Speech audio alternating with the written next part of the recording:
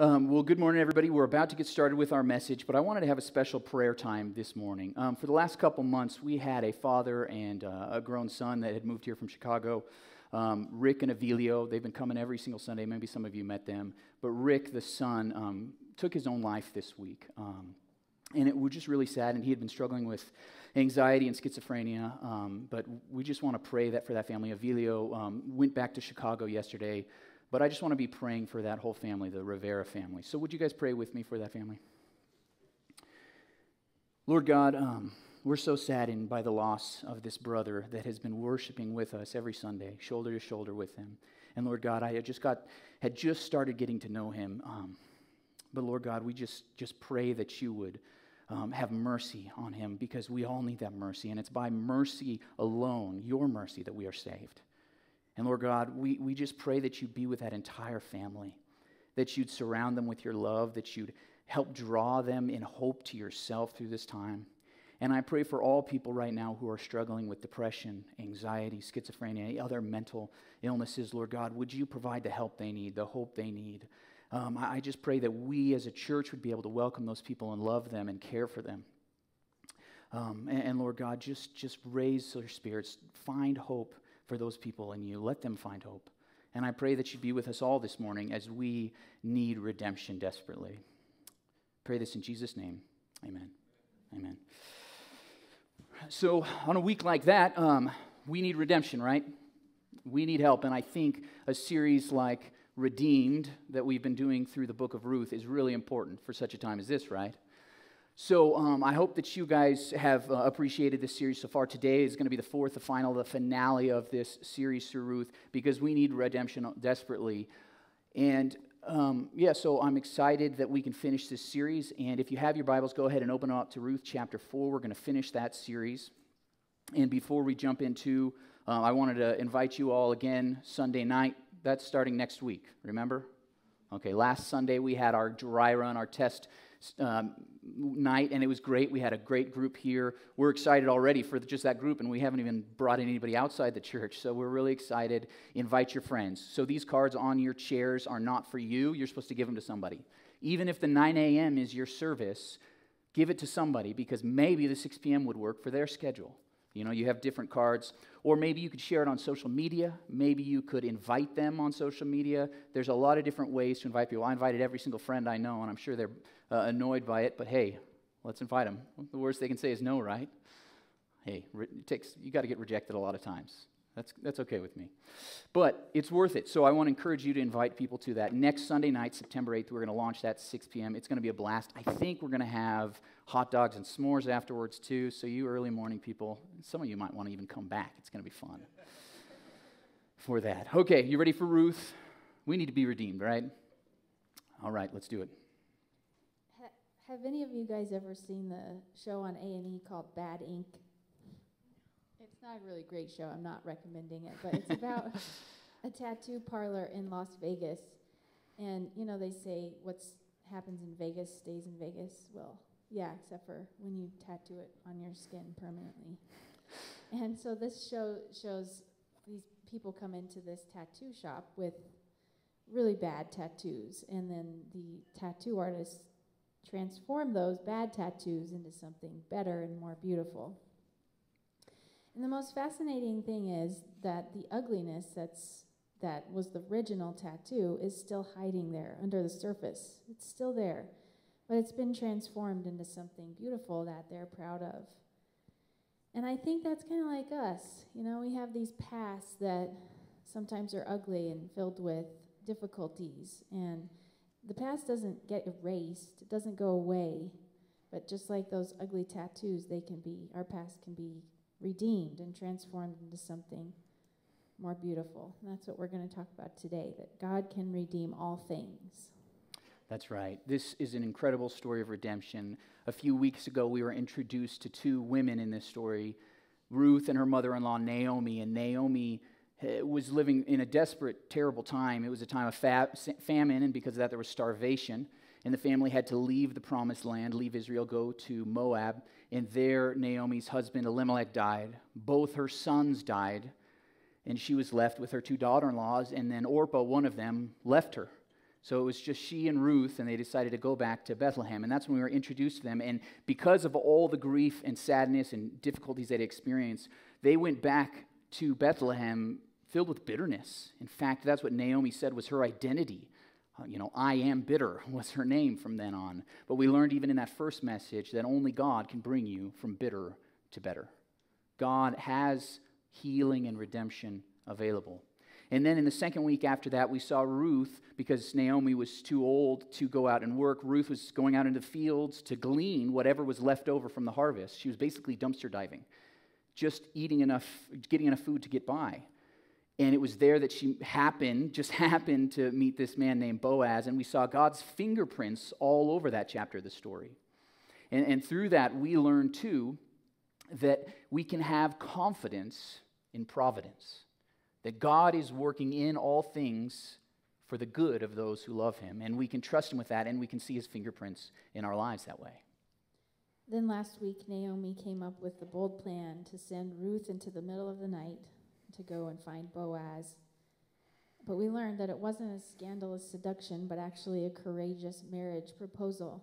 And so we were challenged by Ruth's example to be courageous without compromising. And her noble character prompted Boaz to step up, and he pledged he would do whatever he could to help those two destitute widows. But at the end of last week, there was kind of a hitch in the story, wasn't there?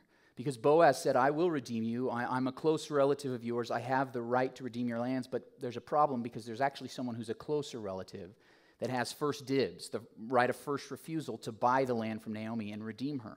So Boaz says, though, okay, just stay here, or actually go home to Naomi. I'm going to take care of things. And that's where we finish chapter 3, and that's where chapter 4 begins. And Boaz basically goes to work immediately. At first light, he heads to the city gate. And he just happens to run into this closer relative. He's a man that's not named, but he's the closer relative, the first dibs guy. And Boaz takes him and he grabs him and he says, okay, you sit here. He sits him down, and then he runs around and he finds 10 more elders in the town because they'd be witnesses, and he brings them to the city gate too. And the city gate was basically the public forum where legal transactions happened. This was a courthouse in the ancient world. So Boaz, this man, and these 10 witnesses are there because Boaz has some negotiating to do. And he's a wise guy. He's a smart negotiator. And like any good negotiator, you don't lead with all the information you know, right? So he says, okay, hey, he explains this issue with the land, with Naomi's property now being up for sale. And he tells the man, so do you want to buy this land? And the man says, well, that's a great idea. I would love to increase my property holdings. Yeah, it'll cost me some money to purchase this land, but if I can get more land, that'll be great, right? My business, my farming, it'll grow. And that's what he says. I'll redeem the land. And when you just read that, you think, I guess this budding romance is over. Boaz and Ruth are no more. Oh, too bad. But then Boaz brings out some more information that he's kind of been withholding, right? He says, and by the way, if you buy Naomi's land, there's also this daughter-in-law named Ruth, who's young enough as a widow to still be married, so you've got to marry her too. Now, we don't know if this man was married or for some other reason, but when he finds that out, he says, whoa. I have to marry her too? This Moabite? I don't think so. He says it would actually cost him something. It would put his family name in jeopardy. And this is probably because if he purchased the land, any heir that he and Ruth might have would inherit that land. It wouldn't be his. It would go to Elimelech's family name. And if he didn't have any of his own children, which he probably didn't, this would mean all of his land and his name would be gone too because it would get passed on to their heir. So he was putting everything at jeopardy if he marries this Ruth, and he's like, I've got to bow out. No thanks. I'm not in. And Boaz had kind of done that with him, like this sneak attack, just so he would, in front of all these witnesses, say, no, I'm not interested. And Boaz got what he wanted because now it was time then for him to step up and say, fine, I'll do it. In front of everyone, I will marry this woman. I will pay to purchase Naomi's land. I will redeem this family. I will redeem them. And we can see even right here that all things, God can redeem all things. And then in verse 9 and 10, it goes on to say that Boaz purchased the land and redeemed Naomi and accepts Ruth's marriage proposal. We don't know for sure if they had a wedding ceremony. That was one of my questions to Matt. I wanted to know that. But they maybe had the custom at the time was just a wedding party, so they maybe did that, but we don't know for sure. Yeah, we don't know, but we do know that the elders there at the gate give this great blessing on this new family. In verse 11, we can pick that up. It says, "Then the elders and all the people at the gate said, 'We are witnesses. May the Lord make the woman who is coming into your home like Rachel and Leah, who together built up the family of Israel. May you have standing in Ephrathah and be famous in Bethlehem. Through the offspring the Lord gives you by this young woman, may your family be like that of Perez, whom Tamar bore to Judah.'" When the elders pray for her, they're praying for her to become like Rachel and Leah. They're praying a blessing of fertility upon her. And they're asking God to allow her and to have many descendants. Then they pray for her and her family to have standing among all the people, which is incredible because of where Ruth came from. She was a Moabite, a foreigner, which carried along with it stigma. She would have been a worshiper of Chemosh, which was the demon god, and part of a religion that involved child sacrifice. But anyways, even though that's her past, they were still welcoming her and embracing her as one of their own. They were bringing her into the fold and even blessing her. And I just think it's amazing. She came so far from her days as a Moabite, from her sordid past, to being a praised figure in this new society.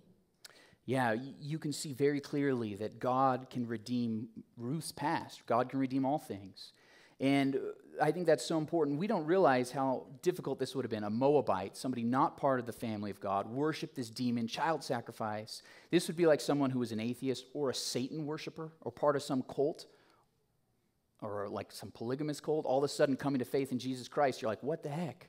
You know, this is a major transformation. Some of you have stories like that too, and you know what Ruth might have been going through, because now they're praising her as one of the amazing women of Israel, like Rachel and Leah. This is a major transformation, and this is what happens when you come to faith. In fact, some of you have a story like that, and that's what baptisms are for, right? This is publicly saying, hey, look where I was, now this is who I am in Jesus Christ. I have something new, and we have some baptisms coming up at the end of September, okay? So I'm just throwing that plug in there. If you have a story, if you're saying, I have decided to follow Jesus, and you want to make that public declaration, you got to do it. We'll dunk you, okay? Mark that on your connection card. But this is incredible because her past is now being redeemed, right? From a Moabite demon worshiper to one of the faithful women of Israel that will be remembered forever. I love that because we all have pasts. We have pasts, don't we? We've been through that divorce, or the second divorce, or the third divorce. You know, we come from a family background that's not very good. You know, maybe even our family was on an episode of Maury. You know what I'm talking about? Some of you feel that way about your family, like they should have been on that episode. We have these pasts because we went to prison. We have a record. We've been through a bankruptcy. We have all this stuff weighing down on us from the past. Well, guess what? God can redeem your past. He can take that and make it beautiful. God can redeem all things. And I think it's also interesting here what happens in verse 13. I love this verse. Could you read this with me? It says, "So Boaz took Ruth, and she became his wife. When he made love to her, the Lord enabled her to conceive, and she gave birth to a son." This is awesome because remember, 10 years she was in Moab, married, no child. She was probably infertile, but not anymore. Yeah, God opened her womb. He healed her, and she gets to have a child, a son. When we were planning this series back in January, we had just grieved our way through 3 miscarriages, and I was pretty much in the dark night of the soul, and I felt a lot of the things that I imagine Ruth and Naomi were feeling in their time of desperation. And then in January, we became pregnant again, only to lose a 4th. And after that, I was reading Ruth's story, and verse 13 really jumped out at me, and I thought, God redeemed Ruth in the same way that I want him to redeem me. And the joy that they experienced through that just came through that verse for me. And then, like a month later, I was pregnant again. And then a month after that, we were at the doctor and they said, nope, there's one heartbeat and now there's two heartbeats. And when he said, okay, let's make sure there's not a third, I almost had a heart attack. And one important verse to me through all of our stuff that we lived through was Isaiah 54:1, and it says, "Sing, O childless woman, you who have never given birth. Break into loud and joyful song, O Jerusalem, you who have never been in labor. For the desolate woman now has more children than the woman who lives with her husband, says the Lord."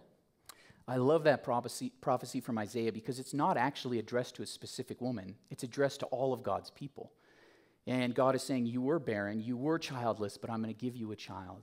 Now, God can redeem all things, even infertility, that he can do a miracle and even give a double blessing through it like we're experiencing right now. He can open up the womb. God has that power. But for some people, God provides redemption in a different way. Maybe it's through foster care or an adoption. God provides those opportunities, and they're beautiful and powerful. Or for some people, that they can have spiritual children. Do you know how important it is for each one of us to have a child in the faith? Have you thought about that? Especially when you lead someone to faith in Jesus Christ, you are their spiritual father. You are their spiritual mother. And that's an incredible blessing and privilege and responsibility we have, just like having our own child. But God can redeem all things, even infertility. And we want you to know that. We want you to know that truth. God can redeem all things. So we see Ruth's redemption pretty clearly. Her past is redeemed. Her infertility is now redeemed. But there was another woman in this story, right? In fact, I wonder if this other woman, Naomi, is really the protagonist of the story. It's kind of she and Ruth at the same time, but Naomi was there from the beginning. She had experienced grief. Her husband and both her sons had died. Where is her redemption? And that's why we see what comes next really powerfully. In verse 14, it says, the women said to Naomi. These are the same women probably that when she first got back to town was like, I'm bitter. Don't call me Naomi anymore. Call me bitter. It says, the women said to Naomi, praise be to the Lord, who this day has not left you without a guardian redeemer. May he become famous throughout Israel. He will renew your life and sustain you in your old age. For your daughter-in-law, who loves you and who is better to you than 7 sons, has given him birth. I love how it says she's better than 7 sons. She's shown so much courage and integrity and character. She boldly went and proposed marriage. She worked hard day in and day out to provide for an elderly widow, leaving her culture and people behind. And yes, maybe Boaz played a part in the redemption of Ruth and Naomi. He was a good man, but the admiration in these verses is placed heavily on Ruth. To say that she's better than 7 sons is a high honor. Yeah, this is really interesting because the critique of this book, the shallow critique, is that, it just takes a man to swoop in and save the day. But no, it was Ruth that's the hero who's praised here. She was the one who was bold and courageous and proposed to Boaz. She was the bold one. She's the hero of this story. And it's because of her work that Naomi is now redeemed. She's redeemed now too. I want you to see verse 16. This is a cool verse too. It says, then Naomi took the child in her arms and cared for him. Verse 17, the women living there said, Naomi has a son. And they named him Obed. I love that verse. Can't you just picture Naomi, her gray hair, her weathered face, tears streaming down? But this time it's not tears of grief, it's tears of joy. She's rocking this little baby in her arms, smothering him with kisses as he coos. Can you just picture that? It's beautiful. And I've read this so many times, and I never noticed that it says that Naomi has a son. Isn't that fascinating? You know, in the Bible, there are no mistakes. I don't know if you knew that, but there are no mistakes in the Bible. It doesn't say Ruth has a son. It says Naomi has a son.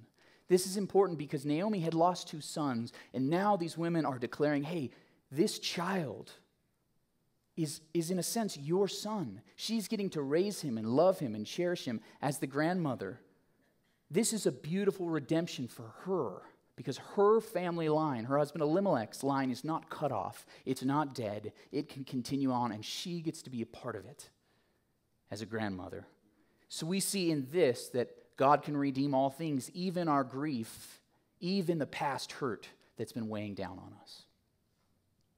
Yeah, we may bear the scars of our past hurt and grief, and anyone who has lost a child or a spouse knows that pain never really completely goes away. But just like those ugly tattoos in that show, God can transform the pain into something beautiful, something praiseworthy. The past will be with us, but God can make it beautiful.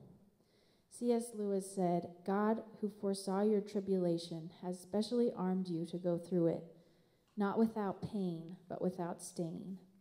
The loss of your child, the death of in your family, the pain you went through because of a divorce, your brokenness can be restored." That's right. Not without pain, but without stain. It's not permanent. There is redemption, no matter how much past hurt and grief you are carrying. And this isn't even the best part of the story. This is a pretty good chapter, isn't it? This isn't even in the best part of the story. Well, I want you to read what happens in verse 18. This, then, is the family line of Perez.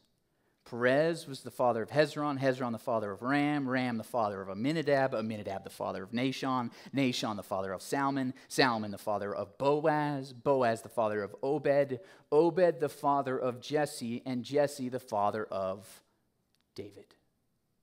Do you know who that David is? It's not David Bowie. Okay. This is King David. Do you see how incredible that is?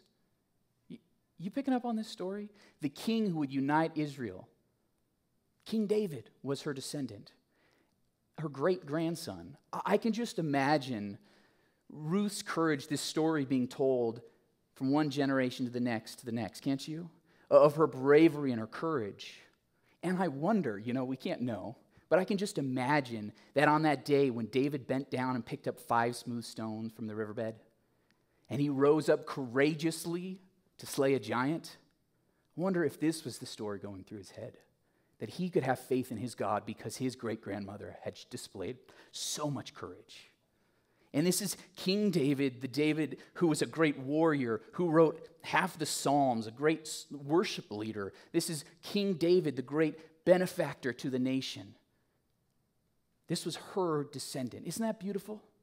But it gets even better. I want you to show you another genealogy, this time from Matthew. You guys see this genealogy in Matthew chapter 1? Boaz, the father of Obed, whose mother was Ruth. Obed, the father of Jesse. And Jesse, the father of King David. And then a little bit farther down on this genealogy, and Jacob, the father of Joseph, the husband of Mary. And Mary was the mother of Jesus, who is called the Messiah. I think this is probably the best part of the whole story. Ruth the Moabite, on that dusty road to Bethlehem, made the most profound, history-altering decision. In spite of her grief and loss, she courageously went to Bethlehem. She said yes to God. She put one foot in front of the other and didn't ignore the prompting God had put in her heart. It was hard. It was a long journey, and it was definitely the dark night of the soul. But as a result, God used her to become the great-grandmother of David, and in turn in the line of Jesus himself. She had no idea how profound that decision was that she made that day on that dusty road.